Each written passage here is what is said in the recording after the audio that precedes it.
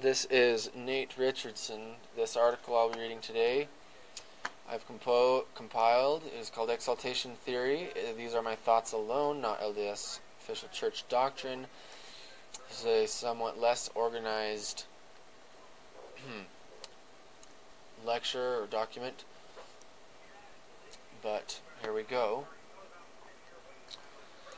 It's hard to work for God and man at the same time. They both expect you to give so much, but you have to do it. No matter who you are, you must become a good philosopher. That's what apostles are. They explain things with much wisdom. Now, obviously they're more than that, but this is a big part. I also learned this, that one day, we will have all knowledge and see the negative and positive effects of everything I've done in my life through eternity. Surely the good must overpower the bad, being so much larger if I am to hope for exaltation. This is what I see. The negative I've done and do has its effects. Those are exponential, as one thing affects another. On the other hand, the good works are exponential as well. I need to do so much good that it overpowers the bad, that it fills all existence with so much persuasion, so much gentleness, so much pure love, that it reaches into the far depths of the pain that I've caused and brings divine healing there. I think that this is the only way for a person to enter into exaltation. The place where Jesus Christ's atonement comes in is making you a good person as you apply unto it. This accounts for everything. This accounts for justice. For it's no mere sweeping away of the consequences of your negative actions. This would also have the effect of making a person an eternal judge. An eternal just judge, that is. This means that a person will have this encompassing good effect. It means that he can be trusted by all of his creations. He may have been born again by the help of the atonement. Indeed, such shall be the case for all who reach exaltation.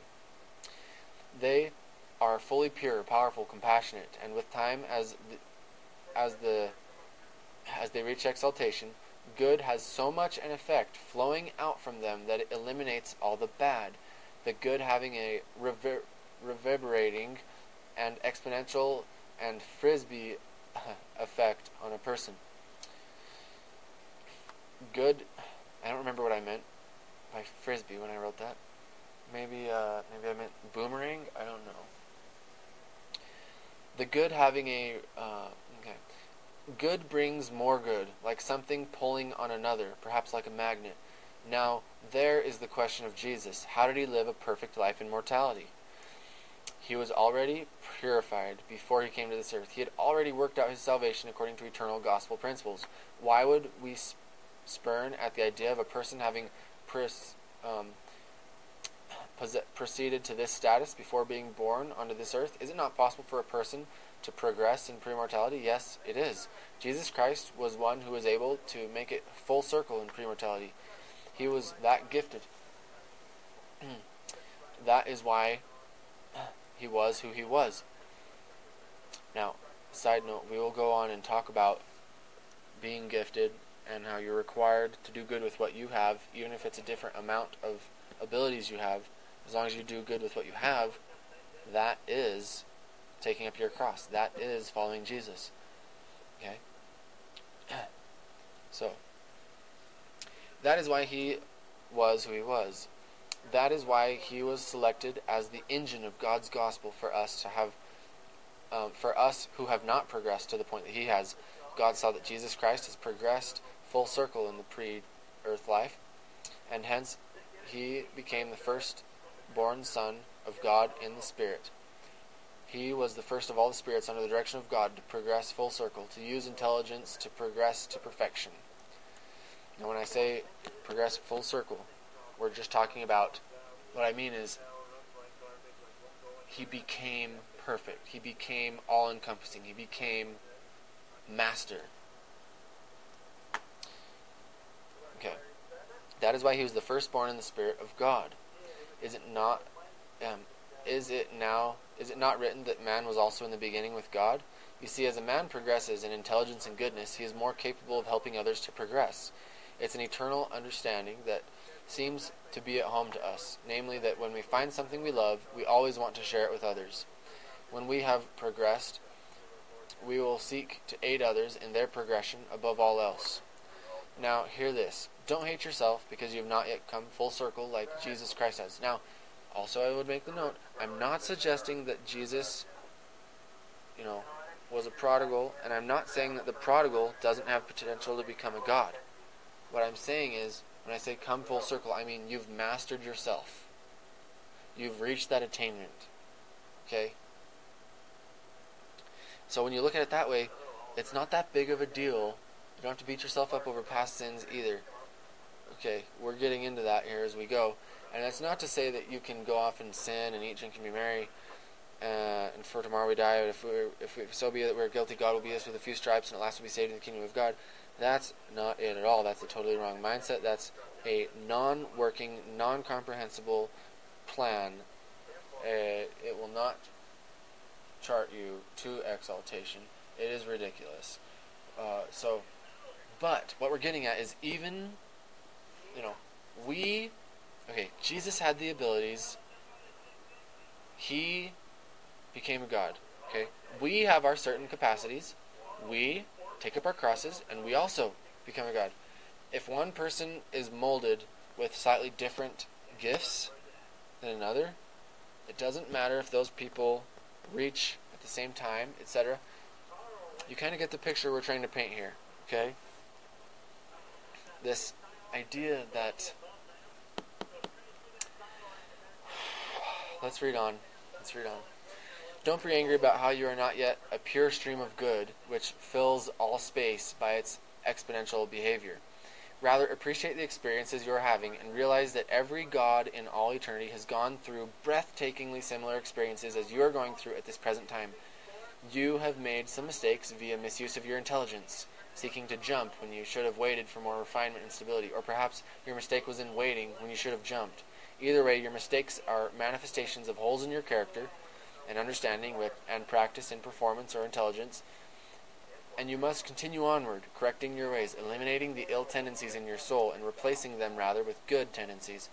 Gods in all of eternity are carved out of a rough mountainside, and by they become smooth or perfect. Okay, so here's another side note. All that I'm getting at here is that you start as unrefined material, and you become refined material.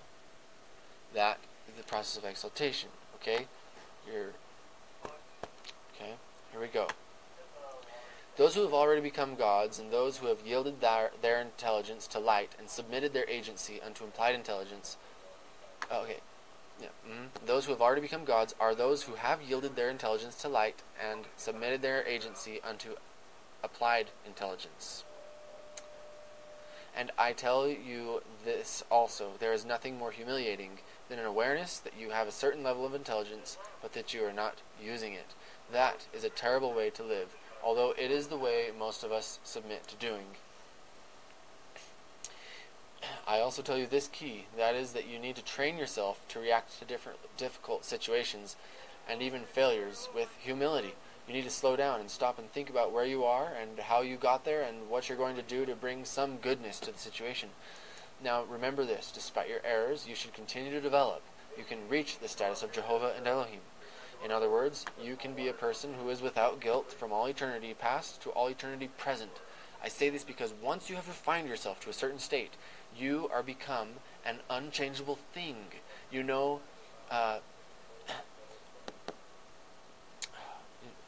No matter what direction you walk in, you will imitate. No matter what direction you will walk in, once you've reached this status, you will emanate or radiate good, perfect good, complete good, perfect justice, perfect understanding, perfect wisdom, everything perfect.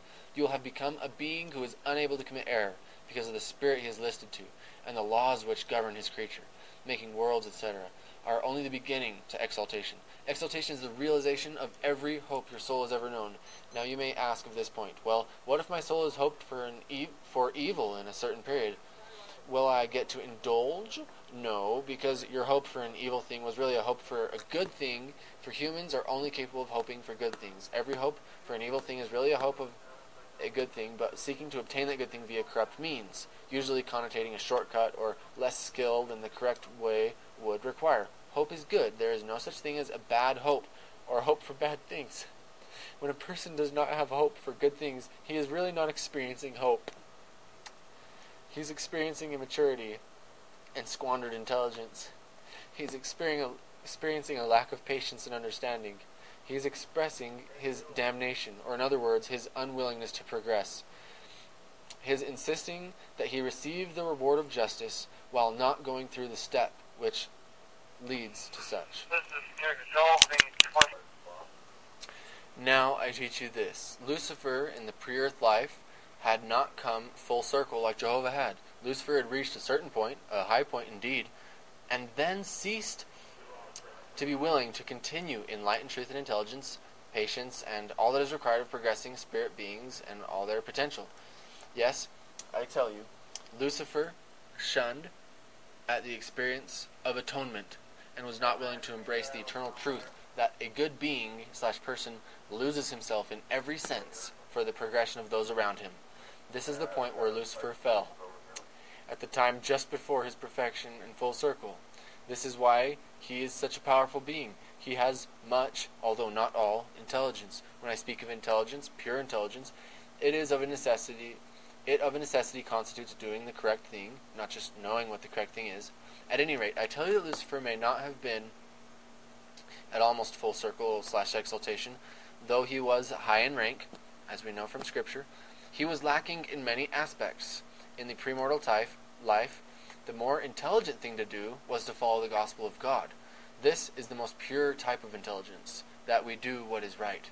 And following the gospel of God, his teachings was for us, in the premortal sphere, an expression of how we valued exaltation, or circles, completions. For we saw God and chose to pursue the path that would lead us to becoming like him.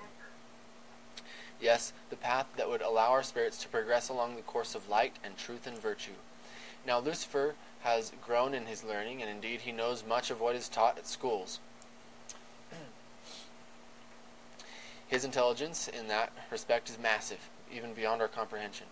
But his intelligence in the aspect of the most pure form of intelligence, namely that he would follow the most bright light, if you will, this is an area of intelligence wherein you and I, residents of this earth who continue in progression in characteristics resembling those which God possesses, far exceed that of Lucifer. Because of this progression, we have bodies. That is part of the progression. Lucifer never reached that point in progression. All with bodies have progressed further in eternity than has Lucifer or any of his other followers who do not have bodies. You see, persons with bodies have power over those who do not, and this is because they are further along in their pursuit of intelligence. The damnation of a soul is like a river that has been ceased in its course by the making of a wall in its pathway. Damnation of a person comes when they refuse to continue onward and put a wall in their own path. No one puts this wall in but themselves, and it is a conscious act, and the consciousness of that action is one which far too many people are willing to admit. Which is to say, don't think that just because someone doesn't recognize that they're damning themselves doesn't mean that they are damning themselves. Or doesn't mean that they're not damning themselves. Now, who will hear more? Who will go on to eternity, choosing to seek and thus find the hidden things kept secret from before the foundation of the world? Who will meditate upon the Scriptures after having read them? Who will allow themselves to be fallible enough to let themselves be taught? Who will not cease to search for understanding until it has been found in every instance? This is the type of character a person needs to possess in order to progress on to eternity. I ask it again, where is the person that is willing to leave father and mother?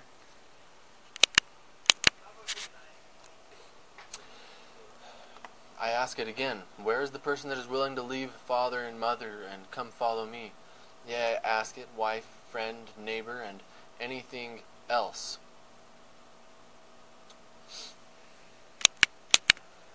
That may be damning their brains from progression that would otherwise flow smoothly without restraint. I'm not asking you to isolate yourselves, not to jump because the water isn't a perfect temperature.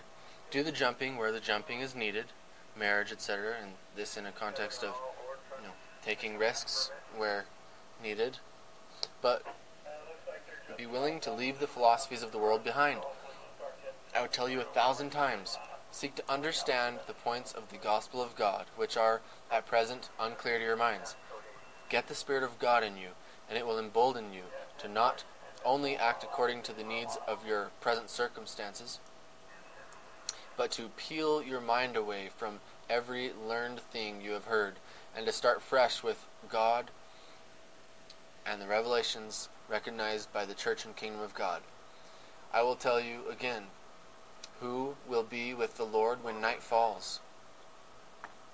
Who will seek him in the morning? Who will put aside a few material benefits in order to benefit his soul with meditation and searching of God's Word and every other good book which does not contend against the gospel of God? Remember, the things pertaining to the gospel of God are those of greatest import. So here I say it. Searching is a key ingredient to exaltation, for no person can be saved in ignorance. If you love the prophet whom the Spirit of true intelligence, the Holy Ghost, has led you to follow, even the leader of the Church of Jesus Christ of Latter-day Saints, then seek to do as he, and let your mind expand. Let it reach the heavens and pass the riff-raff, floating, sectarial, or evilitarian doctrines, which are a dime a dozen with sugar on top.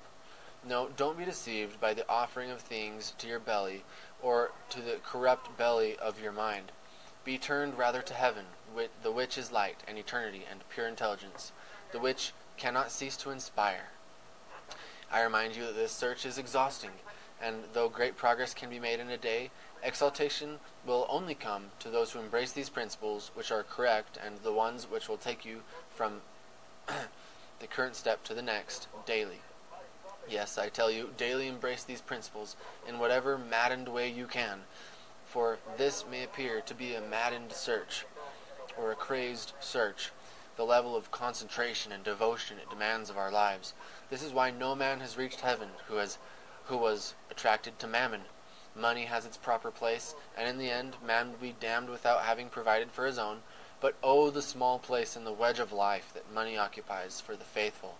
Judge no man, for ye hardly know what these things mean. Trust in the leaders of God's church. I will remind you that all things of progression and beginnings are to your pleasure for the having, so far as understanding of such things go, for the Holy Ghost is with you. That is the end of this lecture. This composition which I've created on the doctrine of exaltation. It is to be found at RichardsonStudies.wordpress.com/category/exaltation-theory.